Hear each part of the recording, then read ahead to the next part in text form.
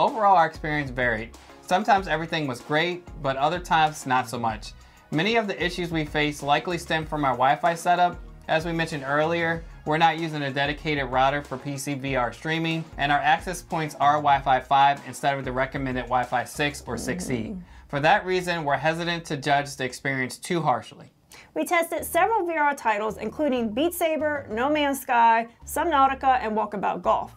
And most of the time they played smoothly. However, we occasionally encountered brief stutters and freezing, which did break the immersion, but not often enough to make the games unplayable. We also ran into an issue where SteamVR would randomly switch from full VR to a large flat screen.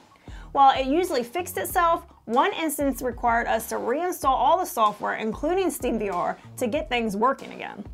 Now, this could have been a software glitch, but it's likely more due to our Wi-Fi connection. By default, the Surreal Link software on the PC sets the resolution to medium, so we decided to up it to high so we could really take advantage of the visuals provided by the Apple Vision Pro, and everything really looked great. While gaming, the controllers really felt great in hand. They're ergonomic and lightweight, and the buttons, joysticks, and triggers felt great as well. For the majority of the time, the controllers worked well and latency was very low. However, we did experience occasional issues with tracking, specifically with position accuracy.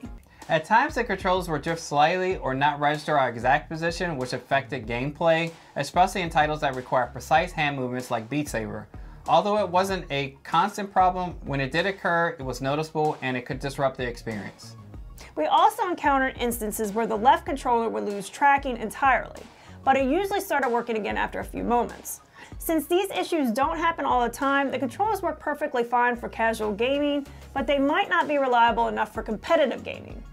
Also, the controllers have haptic feedback, but to us, it was a little on the light side, and it doesn't appear that there's any way to adjust the intensity in the software.